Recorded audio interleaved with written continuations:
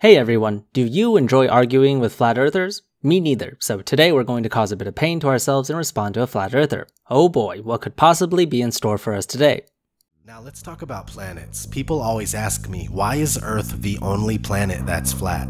And it's simple, really. It's because Earth is not a planet. I think I've mentioned this before at some point. I think saying something like, why is the Earth the only planet that's flat, is a bad argument. Come on, we're dealing with flat earthers here. If they reject everything else about what science has said regarding the shape of the Earth, why would they believe the Earth is a planet? When dealing with flat earthers, you really have to see it from their point of view. In other words, you have to try to anticipate what they would think or respond to an argument before you present it. Of course they wouldn't accept that the Earth is a planet. Of course they wouldn't accept that the Earth is in any category similar to the other planets in the solar system. Because if they did accept that, they would have a whole bunch of arguments to address. So of course it's easy to reject them all. I mean, I know that if I were a flat earther, I wouldn't think the Earth is a planet either. That's why I never use this argument when talking to flat earthers. Instead, it's better to present actual evidence. Planets were known to the ancients as wandering stars. Let's have a look at the etymology of the word. This is from the online etymology dictionary. Wandering stars. See, that's what you need to pay attention to. Wandering stars. That's what these were called, planets.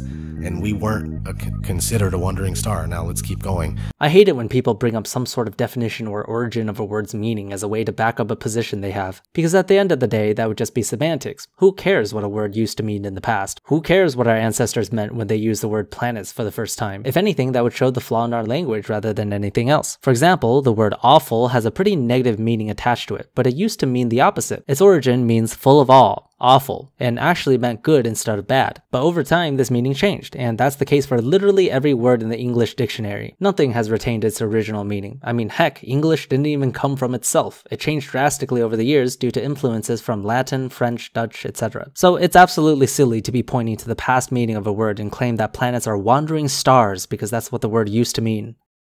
From planetstai to wander, so called because they have apparent motion unlike the fixed stars, originally included also the sun and moon. At this point, you're just redefining a word that is different than our modern definitions, and then trying to categorize things which somehow proves the position of the Earth being flat. I'm sorry, but that's not how any of this works. The word planet has a very specific scientific definition, a celestial body that orbits a star, and to qualify to become a planet, you have to be a certain size. Here are the actual 3 official criteria from the International Astronomical Union that defines what a planet is. It must be a celestial body that, first, is in orbit around the sun, second, has sufficient mass for its self-gravity to overcome rigid body forces so that it assumes a hydrostatic equilibrium shape. That means that the pressure gradient forces are balanced out by gravity, so in layman terms, that means the object retains a stable round shape. And finally, clearing the neighborhood around its orbit. Clearing the neighborhood just means there are no celestial bodies of similar size in its gravitational proximity. Now, of course, under the flat earther's perspective, these criteria mean nothing because they don't even believe in gravity, so it's useless to bring this up. But in the eyes of science, this is specific enough for us to properly classify planets. The Earth is a perfect example of a planet because it meets all 3 conditions, as well as any other planet in the solar system. So yes, under strict definitions, the Earth is a planet. Do you see the difference between how science and conspiracy theory works now? In science, our definitions are incredibly precise and allows us to draw a clear line between what is or is not a planet. Meanwhile, the words wandering stars is useless. It doesn't tell us exactly what that is, it doesn't help us classify celestial objects, and most importantly, it is vague. Because at the end of the day, pseudoscience and conspiracy theorists simply cannot do anything even remotely scientific. They rely on ambiguity because it gives them room to make mistakes and allows them to reinterpret words to fit their narrative. Incredibly dishonest if you ask me. Okay, so they move in a completely different way than the regular uniform stars that all move the exact same. Okay, so I guess you don't actually see the sun and moon as wandering stars because their path is fixed. So at this point, you're just using the word wandering however you like. This proves my point exactly on vague terminology. There's no way that wandering under anyone's definition would specifically tell us their path is not fixed. But the flat earther uses it this way, and a lot of people might buy that, but in reality, you have to take a step back and notice that they just redefined a term in a seemingly arbitrary way in order to support the flat earth narrative. So stupid. You can find the planets of the universe encoded in our weekdays. Sunday is Sun, Monday is Moon, Tuesday is Mars, Wednesday is Mercury, Thursday is Jupiter, Friday is Venus, Saturday is Saturn. All 7 wandering stars are accounted for.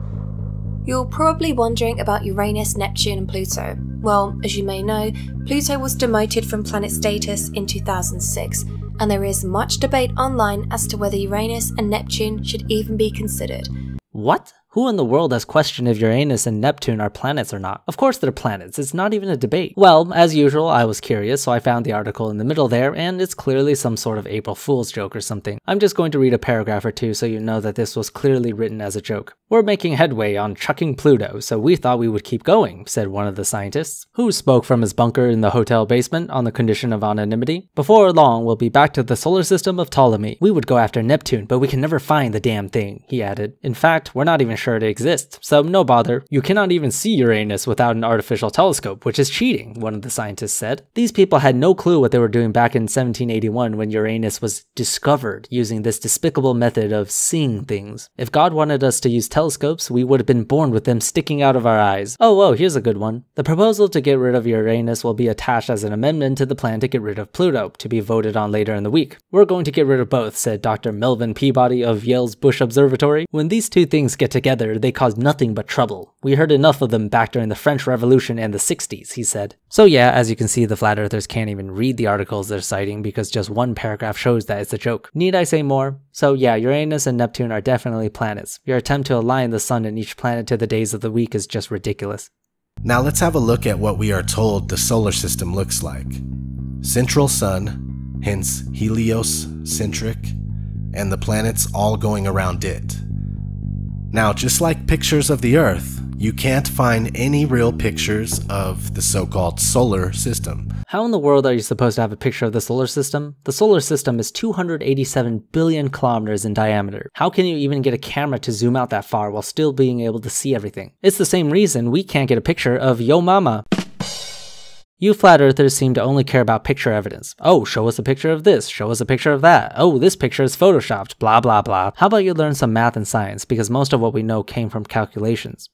Here's what you get when you do a search for real pictures of the solar system. A bunch of cartoons. They actually tried to look up real pictures of the solar system. The Earth is officially classified as an oblate spheroid, meaning that it's bulging at the equator and it's flattened out at the poles. Here's a short clip with Neil deGrasse Tyson. So, Earth, throughout its life, even when it formed, it was spinning, and it got a little wider at the equator than it does at the poles. So it's not actually a sphere, it's oblate, and officially it's an oblate spheroid. That's what we call it. But not only that, it's slightly wider below the equator than above the equator. A little chubbier. A little chubbier. Yeah. Chubby's a good way. It's like pear-shaped. So apparently it's a pear-shaped oblate spheroid. Sounds fine to me, but there seems to be issues when NASA puts out images of the Earth. They're always perfect spheres, and some of these are claimed to be single shots. Just because it's an oblate spheroid or pear-shaped does not mean you can tell the difference through a satellite image. It's incredibly subtle that you can't immediately notice, but if you actually take the measurements, you'd be able to tell. The difference of the Earth's diameter at the equator is about 43 kilometers greater than that from pole to pole. The Earth's average diameter is about 12,700 kilometers, a little more. A bit of division and you'll see that the 43 kilometer difference is approximately 0.3%. Of course you wouldn't be able to see it from an image of the Earth. It's 0.3% for the love of God. This brings me back to the point of you flat earthers relying on nothing but visuals. There are plenty of other ways to know something without just looking at it. Not only that, but the images that NASA gives us are never really consistent.